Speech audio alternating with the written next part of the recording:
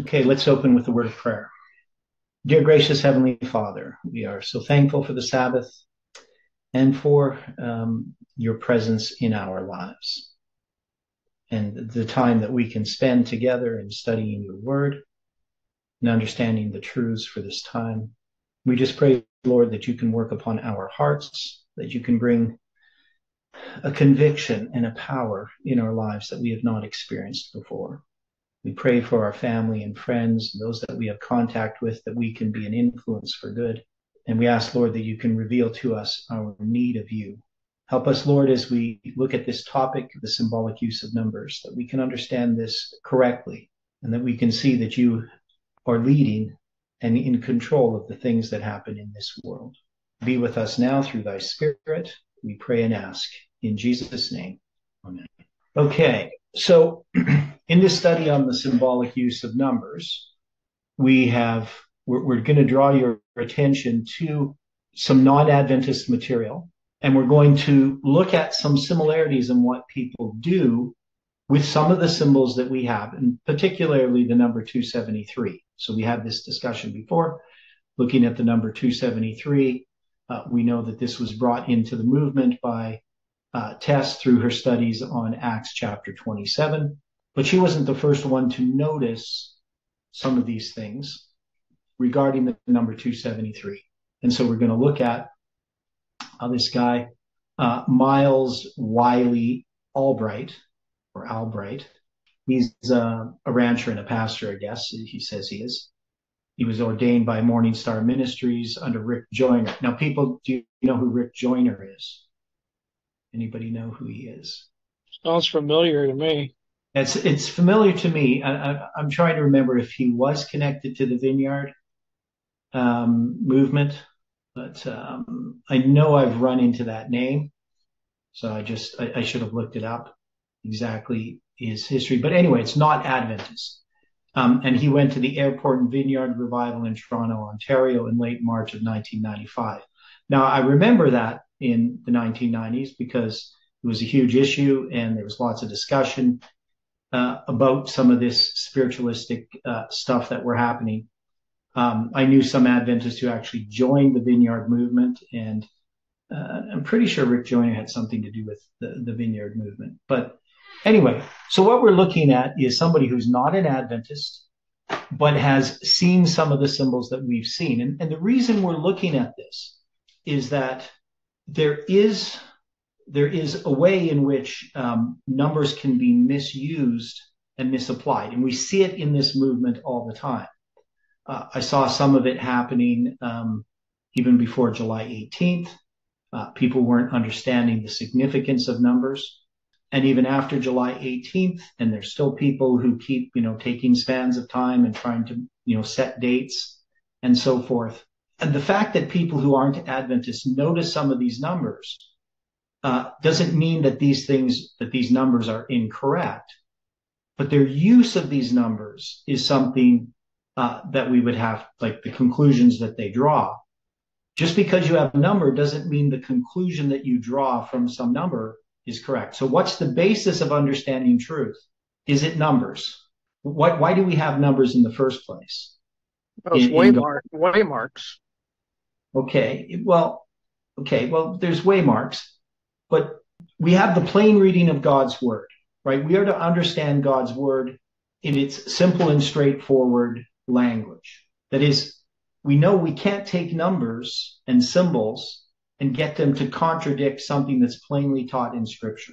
Now, there are people that God is leading who don't fully understand Scripture. We don't fully understand Scripture, right? There's many things we don't understand.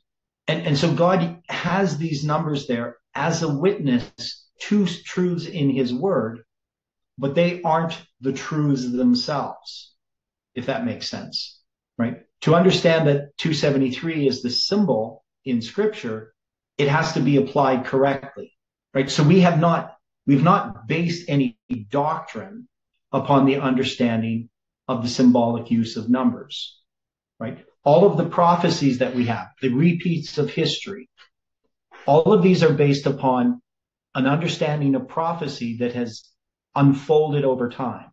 But people will take some of these symbols and misuse them. Now, sometimes God is trying to speak to those individuals through these symbols. Sometimes those symbols are being misused basically because Satan is behind it. So Satan can misuse numbers, right?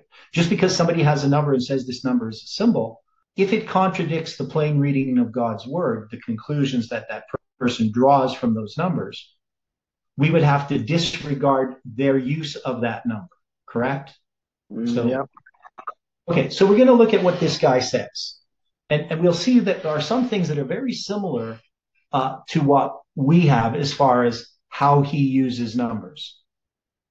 So he's going to first start with the book of Numbers. So he had gone to this vineyard revival thing. He was kind of, I guess, it didn't really work out the way that he wanted.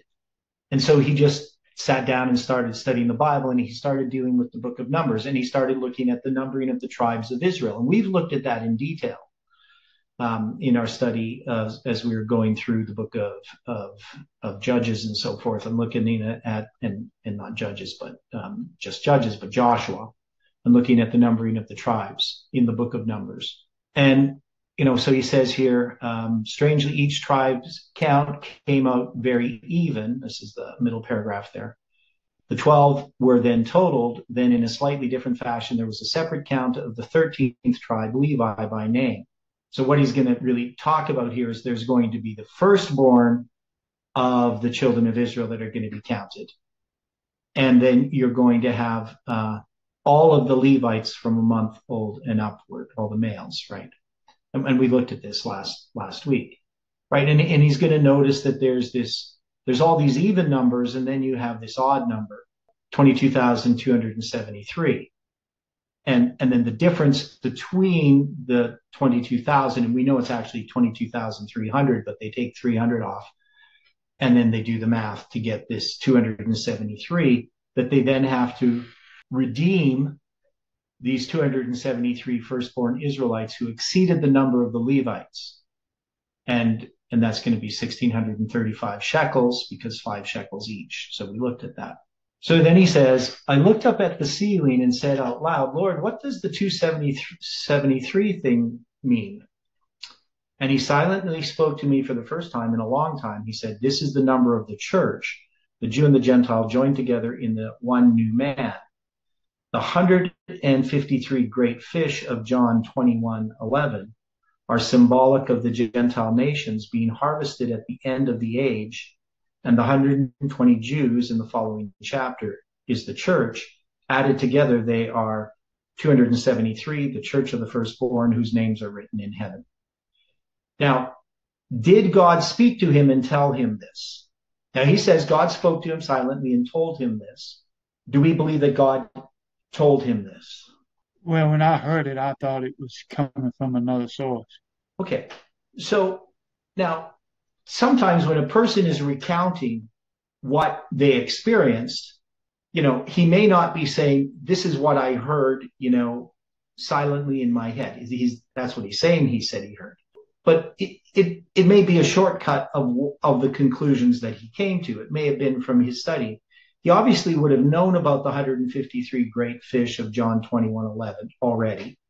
He would know of the 120 Jews in the following chapter, Acts chapter 1, right?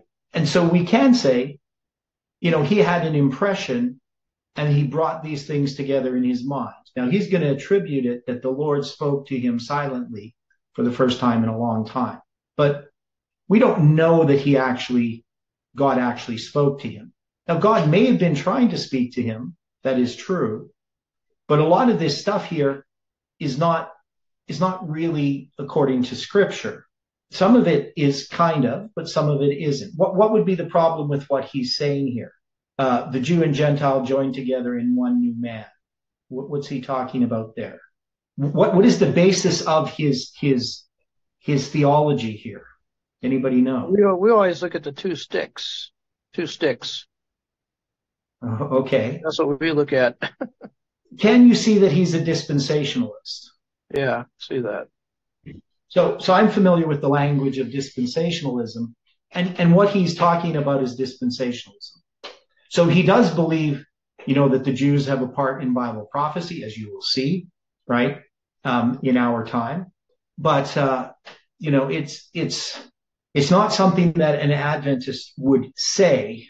So there are things there that would definitely not agree with what we understand to be the truth. Okay. So then he says, I was dumbstruck. I said, thank you. I'm glad I asked. Okay. So whether, how that actually came to him, this revelation, it's his account. And people aren't always, wouldn't say that they're dishonest, but they have to give the account in some way in which, it makes sense. And there's probably a lot more to the story of how he came to that conclusion. So, so he explained it at church, right? And they said, well, what does it mean? Right. So he says his response evolved over the next few weeks. So he's going to take some time. Now, of course, a lot of this stuff he's giving us a shorthand account of it. It's like if I tried to explain stuff that we came to understand, there's going to be lots of details missed out. But he's going to say what happened is that on November 11th, 1995, we were confronted with a strange fact. 3 different men, Charles Payne Jr., Rogers Hallbrooks, and myself, had each previously had some prophetic experiences that had something in common. Charles had a vision, and Roger and I had dreams in which we had seen dramas played out at real places beside 3 different actual highways, namely Interstate 65, and State Highway 69, and U.S. Highway 231.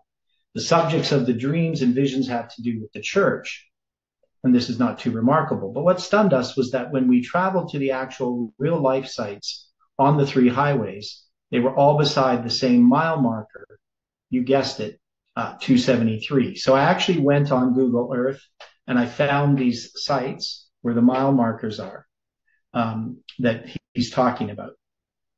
And Charles and Rogers had happened before the April 1995 revelation. And mine had happened in the fall of 1995. Though I never thought to go to the actual site till Charles and I stumbled on it on November 11th, 1995. What's more, when we got out the state map and plotted the 3 points, they formed a straight line.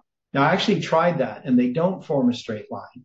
Unless his locations that he gave me are pretty approximate, but they don't appear to be a straight line. Now, it's easy to have 2 points making a straight line. If you took 3 random points and you actually had a straight line, it's not very likely to have occurred. Now, I guess I should probably bring this up for people to see, but I'll do that in a minute. I just got to get this. Just going to get that set up while I do this. Okay. So the line begins at Birmingham and ends near Guntersville.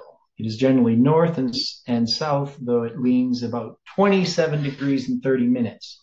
Now, he probably did this on a paper map back in 1995 that might have distorted the line itself for him because, paper maps are not exactly correct, but no map is. Google Earth is definitely much better because it will draw the line in a straight line. So 3 other prophetic experiences followed this that are too lengthy and complex for the scope of this story. So there's going to be 3 other points that are going to be found, and they're going to form across North Alabama.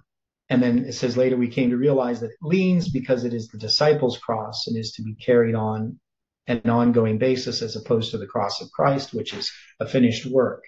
So I'm not really sure what that means. And then he's going to go through some more things. In February 1st, 1997, they're going to look at 273 degrees of longitude, or longitude, however you pronounce it. That is, if you go from 0 and you go east and you come around 273 degrees, the 273rd degree is going to be between 86 and 87 degrees west longitude, right? Now, the Parthenon lies in that. So that's something I noticed before. Now, they're talking about Alabama, but where they have Nashville is directly north of this area, right? So Nashville is directly north of this area in Alabama that this cross marks. And they're saying that this cross doesn't touch either edge of those that. So it fits within that 273rd degree longitude. And then he's going to have an unusual encounter at this time. And he was shown that the tribe of Levi is never numbered with the rest of Israel in a grand total. They were considered a nation apart and yet within greater nation Israel. And he showed me that the Levites were the servants of the priests, direct descendants of Aaron, were of course also part of the tribe of Levi. But the regular non-priest Levites were there to serve the ones who were priests. The Levites toted wood, built fires, and slaughtered animals, etc. This facilitated the works of the priests who actually went into the presence of God, right? Now, we also know the Nethinim are involved in the stuff that happens outside of the sanctuary as laborers. He doesn't mention the Nethinim here. But he starts to notice this priests and Levites aspect, right? So then he's going to find this in Acts chapter 27. So he's first going to find the 273 in Numbers chapter 3. And then he's going to be looking at Acts 27. And he says, well, I'll just read what he says. It's kind of funny in a way. Then I got a definite impression to turn and read Acts chapter 27. I read it, even though it's not one of my favorites. It's the rather lengthy story of Paul's trip to Rome in an ill-fated ship. Now, I'm not sure why he doesn't like that story. I think it's a fantastically written story. But anyway, then I saw something I'd never noticed before. For some reason, Luke suddenly inserts into his narrative the number of souls on board. To my dismay, it was 276. I thought, Lord, why didn't you knock off 3 of those guys? This is so close. And then he spoke to me again, read it again. And then I saw that Paul, Luke, and Aristarchus got on the boat in the first verses. Then I saw it. These guys were in 5-fold ministry. They were the New Testament Levites. And Levites are not numbered with Israel. Strange as this may sound, I believe the Lord said, really, there are 273 plus 3 people on board. Is it coincidence that Paul and company are allowed to temporarily leave the ship in Acts 27 verse 3, leaving 273 persons on board? So he notices a few details, like in Acts 7 verse 3, they leave the ship. And so there is 273 persons on board, assuming that those are the same people on the ship the whole time. We don't know that that's the case, but he then gets this 273-3 thing from that. So the 273 plus 3, which is kind of interesting. So he says, in one session, the whole thing from the definition of Levites to the separation of the Levites, census-wise, to the definition of the New Testament Levites, to now go read Acts 27 and the 276 I found in it. It was quite a moment, but only later would I begin to recognize its significance. On July 13th, 1996, Charles Payne was baptizing someone beside our church building in a stock tank we use for such purposes. The tank was beside the power meter on the back wall of the church. During the ceremony, Charles Payne looked up and saw that the permanent customer number our local co-op had affixed to our building 6 years previously was 2733. The feeling of being foreordained for such a time as this was overwhelming, to say the least. Now, this would remind us of the 187 on the birdhouses that Odilio saw when he went out to pray, when him and Stephen and John Mark were called to before the tribunal, being asked to recant of their belief in July 18, 2020. And we have all had similar experiences like this. Now, so we look at some of these things that he's presenting. So some of it is based upon scripture, right? So he's got scriptures there. But it seems that most of what he is experiencing has to do more with personal experience and revelation outside of scripture, like people having dreams or a vision and these different locations. I mean, can God work in this way? Can God use visions and dreams to show us things that are in scripture? Yes, he can. And but we also know that these things can happen that aren't necessarily from God. And we don't know, in this case, is God trying to speak to them and teach them something, maybe preparing them for receiving truth later on? Or is this a work of another power? And we don't know, because we don't know these persons personally. We don't know their heart. We don't know what God has been doing in their lives other than what they tell us. Now he's going to say on the first anniversary of the 273 revelation, the 4th of April, 1996, the Lord said he was going to give me 3 birthday gifts. 2 are not the kind of thing I can share, but 1 is relevant to my overall storyline. He told me that my birthday was the 273rd day from the end of the year. I counted it up, and of course he was right. And when I asked why it was not the 273rd day from the beginning of the year, he told me that leap year would mess it up every 4th year. Now, of course, I don't know if that really makes much sense to me personally, because even if it's the 273rd year, 3 out of 4 years, it would be a cardinal count of 273, 1 out of 4 years, right? You understand what I'm saying? Just because of February 29th. So if you counted from, obviously it's from the end of the year, and there's nothing wrong with looking at the end of the year and doing a count as well. But, to me, that doesn't seem to be like a very good reason. So I'm not sure that God would say that to him, but, I can't be certain. Okay. So from the day that he's born, it's going to be 273 days to the end of the year. So that's one of his birthday gifts that he's going to get.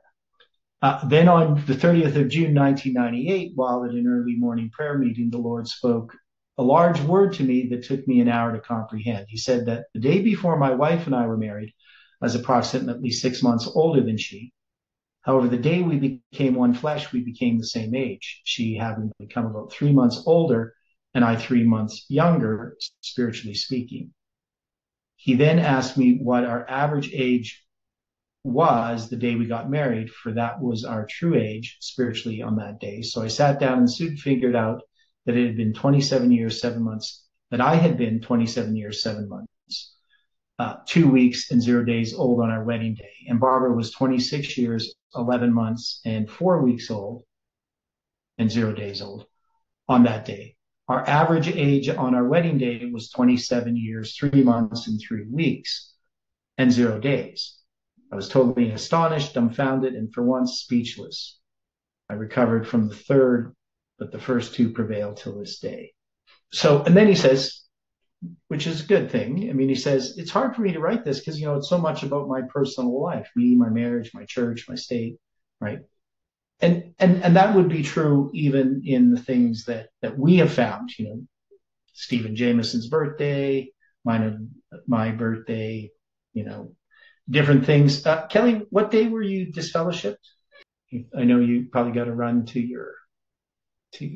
unmute yourself, but I think it was July 7th, 2013. Is that correct? You can correct me if you're listening. So we all have different events in our lives that we can connect to symbols. July 7th being an interesting symbol that's going to show up in this study. Now, he's going to talk here about some insights with regard to 273. I need to find this again. So this is another thing. Now he's going to mention a couple, but I'm going to mention a few more. So I just got to change screens here. I'm not going to get through this whole thing, I don't think. So these are things about 273 that occur as coincidences. Now, I don't know, 27.32 is the freezing point of water on the Kelvin scale. I don't know. Does that make sense to anybody? No. It doesn't make sense to me at all. I don't think that's correct. Absolute zero is 273.2 degrees Celsius, right? So I know that's true. But I've seen people say that, and I don't think it's true about 27.32. 273 days in the average human pregnancy. The average human menstrual cycle is 27.3 days. Minus 273 degrees Celsius is the temperature of absolute zero. And that means the absolute 0 point of water now is cooler than the temperature it takes to boil. That makes no sense. That would be freezing. So I'm not sure what they're doing here, but I've seen some of these same things repeated on other sites. Gases expand by 1 to 273 of their volume with every degree on the Celsius centigrade scale. I don't know if that's true. Water changes phases at 273 degrees Kelvin. The triple point of water takes place at 273.16. So some of these things I'm not quite sure of. Comparing the square's perimeter to a circle having an equal circumference, the circle's diameter is 27.3% longer than the edge of the square. That is true. And if you draw a circle inside a square with the circle's diameter the same as the square's length, the area left over that the circle does not cover is 27.32% of the total area of the square. Now, these ones are interesting. So the ratio of the Earth's diameter to the moon is 0.273. So the ratio of the Earth's diameter to the moon's diameter. So the moon's diameter is, 27% of the Earth's diameter, 27.3. The ratio of the moon's diameter to the Earth is 3.66. Yeah. Oh, okay. So that is correct. Oh, I see. Because it's adding 32 degrees Fahrenheit. How does that doesn't make sense to me? Because Kelvin is based on Celsius. They're the same. Okay. Anyway, my mind's not working on all these numbers right now. So the ratio of the moon's diameter to the Earth is 3.66. We'll see that later what that means. 27.32 Earth days in a sidereal period of the moon. So that's the sidereal month. And 2,730,000 is the circumference of the sun in miles. Sunspots revolve around the sun's surface in 27.3 days. There are 273 days from the summer solstice to the vernal equinox. That's true. The Earth and Moon orbital periods are reciprocals. 1 over 27.32 equals 0.0366 for 366 days in a sidereal year. And 1 divided by 366 equals 0.002732 or 27.32 days in 1 month, right? That's the sidereal month. 273 meters per second is the acceleration of the sun. I'm not sure what that means. The sun's synodic period is 27.2753 days. So I'm not sure what they mean by the acceleration of the moon in its orbit. So I think that has to do with the acceleration of the curve of the orbit.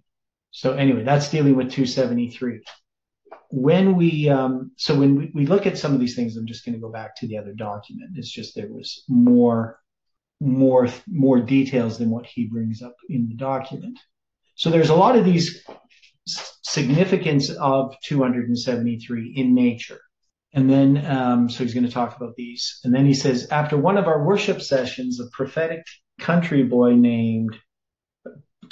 type named Junior, wouldn't you know it, prophesied to Charles Payne that the Lord was saying that with the Lord, one day is as 1,000 years, and 1,000 years as one day. And 273 is embedded in that statement. And you, Charles, are supposed to figure out how. Charles checked the encyclopedia and found that the year is 365.244 days, which it isn't.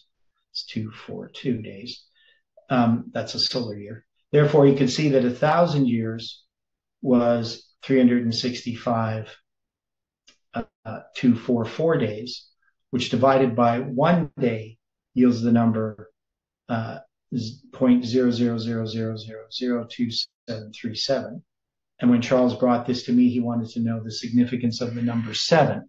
So 1,000 years is 365.242 days, which when divided by 1 day, so I'm not sure what he's doing. Orion, can you explain what he's trying to do there? So as he's dividing it by 1 day, how is he doing that? Do you understand? Anybody understand what this guy's doing, how he's coming up with this number? Is he just dividing by 365 or something?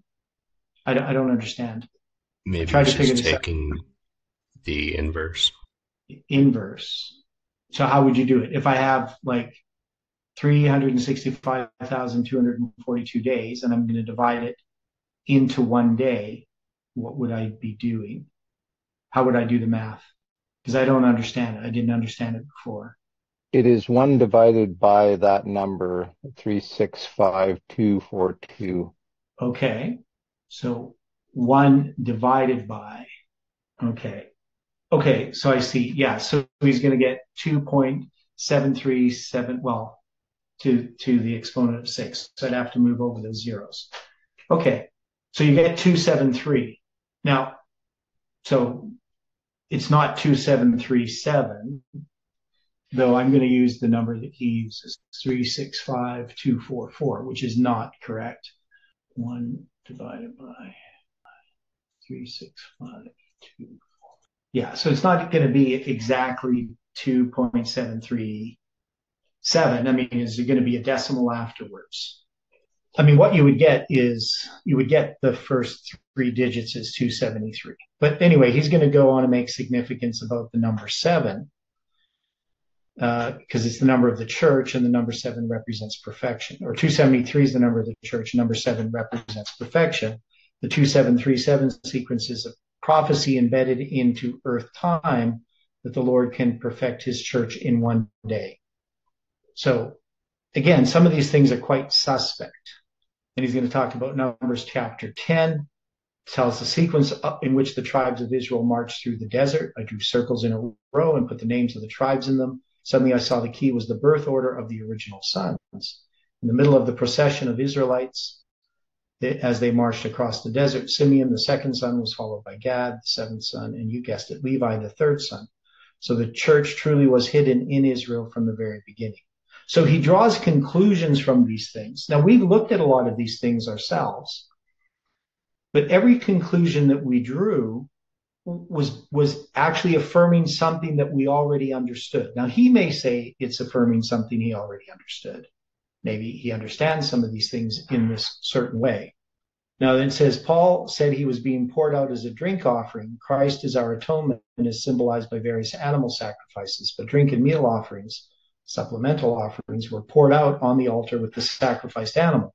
We, the church, do not atone for sins by our suffering, but we share in his suffering. In Numbers chapter 15, a certain fractional quantity of each of the 3 kinds of supplemental offerings are poured out on the altar with sacrifice of 3 beasts, a lamb, a ram, a bull, each animal representing an aspect of Christ himself.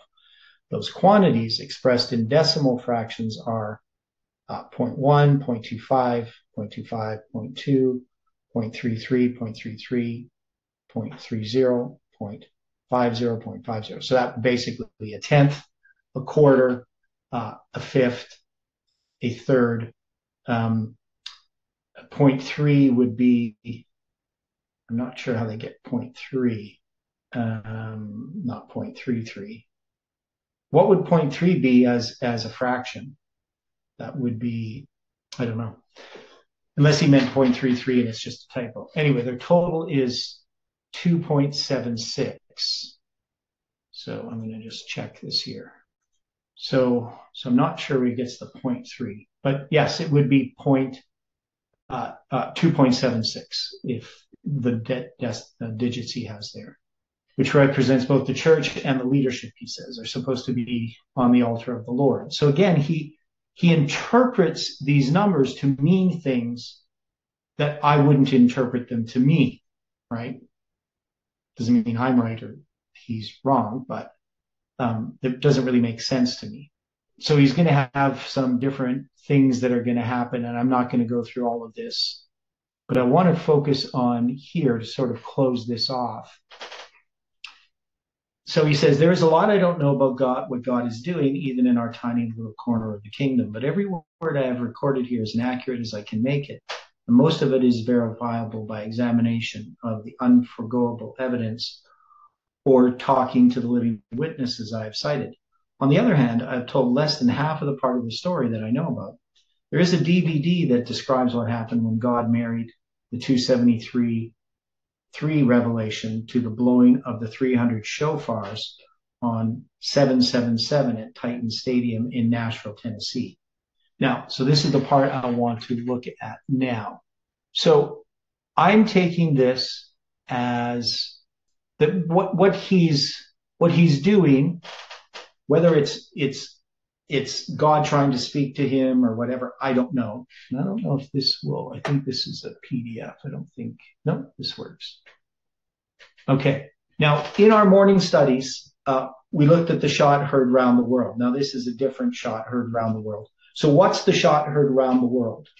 Around the world. Historically first referred to.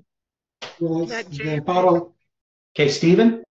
Yeah, the initial beginning of the American Revolution. Yeah, so the American 1775. Yeah. And what's the date? April 19th, 1775, you said? Yes. Yeah. Okay. So one is we have April 19th, which is a symbol of the first day of the first month. When did the American Civil War begin? Just as an aside, it was April 12th, 1860, correct? Was it not 1861? 61, yeah, 1861. And that date happens to be the first day of the first month on the biblical calendar. So we have symbols for the first day of the first month tied to the start of the American Revolutionary War and the start of the American Civil War, which is interesting. But I found it interesting. This is the title of this article, The Shot Heard Around the World on 777. Now, of course, 777 would mean something to us, right? Because we have the 777 structure. We have the 777 chiasm. It's part of our message. And here, this guy is connected to this event that happened on July 7th, 2007. And I believe it would have been 6 years later on July 7th, 2013 that Kelly gets disfellowshipped, but he still hasn't confirmed that. But I think that was the date. So what ended up happening is they decided that they were going to blow these trumpets, 300 of them, these so let me just see. It's going to be this meeting. There's over 70,000 people at this football stadium in Nashville, Tennessee, right? So it's a stadium in Nashville, Tennessee, and it's going to be on July 7th, 2007. So they have some stuff dealing with what the whole thing was about. So they're going to blow these shofars, the trumpets, like Gideon's army. They have 300 men that reenact Gideon's army to blow these trumpets. So they have things that what these things symbolize, and they believe that this was a really important event. Now he's going to connect this to, it's exactly 40 years after the rebellion of the 1967 hippie movement. And he says, the Beatles song, All You Need Is Love, was a hit on July 7th, 67. It was number one on the charts, and some people's personal experience that happened on that day as well. So I guess this is some kind of reaction to the hippie movement or something like that. That's, these, it's also going to be 40 years that the summer of 1967 when Israel retook Jerusalem during the 6-Day War. So he's going to connect stuff with literal Israel to this. And says Miles Albright, who was the organizer of the Gideon's 300 men who blew shofars at this event, sent out an email which said Bob Jones prophesied while in Houston, Texas in 1993 that the Houston Oilers would move to Nashville and build God a stadium in which would be fired the shot heard round the world. Bob Jones told me on September 30th, the 273rd day of the year that the sounding of the shofars was on 777, was that shot, right? So when you look at these types of things, we can see that it's kind of a mixture of truth and error, right? And so somebody looking at what we do as a movement can dismiss our material in the same way that, I guess we would say we're dismissing this material. Right? We look at it, we say, well, it doesn't line up with what we understand. And so it's just a bunch of error. Now, is there any way that we could answer this objection based on what we have looked at here? So how would you answer that? Other people have used these same numbers and they were just a bunch of nutcases and you guys are no different. How would you answer that? It's numerology. It's mysticism. And anybody have an explanation? Or are we just as deceived as these people? Self-deceived. We see coincidences and we think they're significant. What would be our answer to that? Can numbers be misused? Yes. So they definitely can be misused. That is, they can't be the basis for our belief. We have to have our belief and understanding of prophecy is not just based on numbers. Now, we do have things directly in Scripture that we can show. Obviously, the 273 is from Scripture. This guy notices it, but his application of it and the way in which he comes to his conclusions are not line upon line, precept upon precept. He's taking something from the Bible and mixing it with ideas that are not biblical, right? Everything that we have studied affirms what we already understand as Seventh-day Adventists. Now, to me personally, 273 isn't the most important symbol in Scripture. It is a symbol in Scripture. It's something that we can use as a witness, but we, even in this movement, had a lot of speculation regarding 273 about the priests and the Levites and the Nephilims, and misapplications of Scripture were being done by Tess and Parminder. So numbers have been misused within the movement itself. And what we have sought to do in establishing the symbolic use of numbers is that we first look at the main lines of Bible prophecy, at things that are established. So we start with established truths, and we understand those truths and their connections with these spans of time, all of these different prophetic periods. So when we go back to when I did the study, I talked about how I first analyzed the prophetic periods that we understood to be truth, that were presented by the Millerites, that are the foundation of Seventh-day Adventism, and began to notice these structures. And the more we looked into these structures, the more that we found. And then after we had these dates, then we could confirm that they fit these patterns, but that what was being said about these dates from these patterns would actually show us that our predictions of the events that were going to occur were wrong. Now, so Stephen has some comments about this, and we're just going to close off here pretty quick with this study. So his comment here is 777 to July 18, 2020 is 4,761 days inclusive, or 69 squared, and it's the same numbers as Capricorn's constant. Okay, so you counted the number of days from, and I'd already done this, so I'm just going to go here. Now you did it as an inclusive count, which is interesting. So I didn't do the inclusive count, but the inclusive count is the numbers from Capricorn's constant, and it's 69 squared. I did it as, so let's look at it this way. So I just counted the cardinal count. The cardinal count is 4,760. Now, one thing interesting about this number, he talks about the 40 years, remember there, which is interesting. But if we take 40 times 1190, which is, of course, is a symbol that we have, that's going to equal 4,760. Now, Stephen's saying when we go to 4,761, we do the inclusive count, we get 69 squared, right? So that's kind of interesting in and of itself.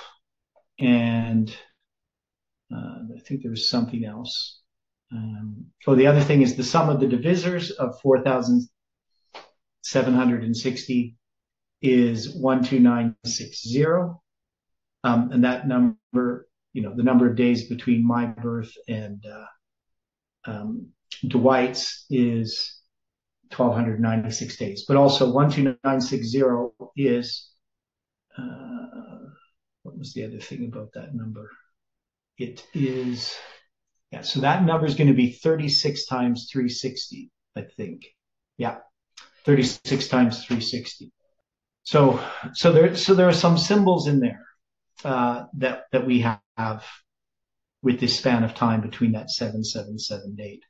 So the question then, that just to sum this up, if we are going to believe in the symbolic use of numbers, we have to use them correctly. That is, we can't just arbitrarily create dates and use numbers in what I would call a superstitious fashion, right? Like we wouldn't avoid, if we're going to the store and we went to buy something and it cost $666, not buy it, right? Or because I know people who have done that. So I guess the question is, what is the true purpose of these numbers? What is Palmoni trying to show us? We can look at 273. We can see it exists in nature as relationships between the sun and the moon and the earth, which of course relates to time, right? It relates to geometry of circles and squares, relates to temperature, something which is natural, that is 0 degrees Celsius is the freezing point of water, minus 273 degrees Kelvin is absolute zero, that is 273 degrees Kelvin is the freezing point of water. So these are natural things. We also can relate it to Nashville, taking the 360 degrees longitude and see that 273 degrees goes to the Parthenon in Nashville. And yet other people have been directed to Nashville as well. Do counterfeits exist? Could we say that movement is a counterfeit of ours? That these types of things, all this different time setting and things that have gone before, are meant to discredit what this movement has done? That they're counterfeits that go before. Does that make sense to people? If there is a counterfeit, is there a genuine? Yes. Yeah. So because counterfeits exist, we know that there's a genuine, and that genuine is based upon God's word. The real purpose of this movement is not to just have a bunch of numbers that are coincidences, but it's to reveal to us that the foundation of Adventism was laid correctly. And that these become witnesses to that, but they're not the source of our understanding. Does that make sense? Like if I tried to prove the movement to somebody who didn't know the foundation by using all of these coincidences of numbers, it's not going to prove anything. What is important is the understanding of the prophetic periods that led to Adventism, the understanding of Millerite history, the understanding of the truths of Scripture. Those are the foundation of Adventism and the pillars of Adventism. These other witnesses do not create any new truths. They're just witnesses. And they've witnessed to this movement to show that God is leading us in our understanding of Millerite history. But they're not to replace the study of God's word in its plain reading. And they can never supersede any plain teaching of Scripture. Okay, so any final thoughts before we close in prayer? Kelly, are you there yet? You might have to comment on the video in YouTube. Okay, well, let's close with prayer. Dear Father in heaven, thank you for the studies that we've had today, this morning on the Sabbath. And we pray for your continued presence in our lives. Help us to follow and serve you. I pray that you can help each of us in our personal walk with you. We know, Lord, that you have given us witnesses in our lives, that you are working in many different ways, not just through numbers. That you speak to us and you comfort us in our trials, and that you call to us to show us our sin, and you call us out of darkness into your marvelous light. And so we just ask, Lord, that we can continue in the week ahead to learn of you, to learn of the meek and the lowliness of Christ, meekness and lowliness of Christ. And we pray for each person who is searching for truth, that you can guide them and direct them. And we ask this in Jesus' name. Amen.